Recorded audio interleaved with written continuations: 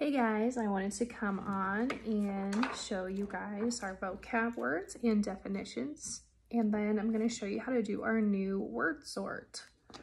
So, our vocab words for this story are scurry, greedy, scaling, imagination, volume, and invisible. So remember, when we're listening to this story, if you hear any of these words, use your sparkle fingers. So the definition of scurry, what that word means, is to move quickly with short steps. When I think of scurrying, I think of small animals when they run really fast. Greedy, which is very eager to have something. So if you're greedy, that means you're constantly saying, I want this, I want this, I want that, and nothing is ever quite going to satisfy you. So if you are greedy, you're constantly wanting, and you're never happy. Scaling, to climb to the top of something. So in The Invisible Boy, he talked about in one of his drawings, I don't know if you caught it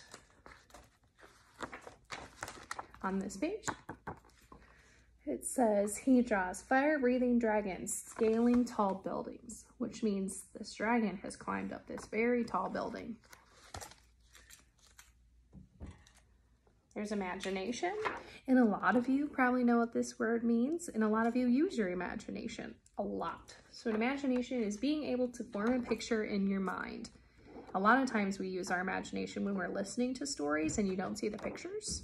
You can just make those pictures in your brain. Next we have volume, the amount of sound produced by something.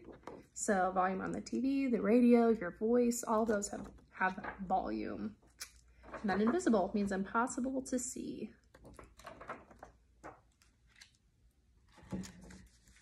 So now I'm going to talk about our word sort. And the word sort is something you will get each week. And it's going to go along with our word chunk, which was the AT@ word chunk. And if you look at the top, you have these little category cards, short A, short E, short I, short O, short U. So those are each of our vowels, A, E, I, O, and U. And when they're short, it means we have A, E, I, A. Short vowels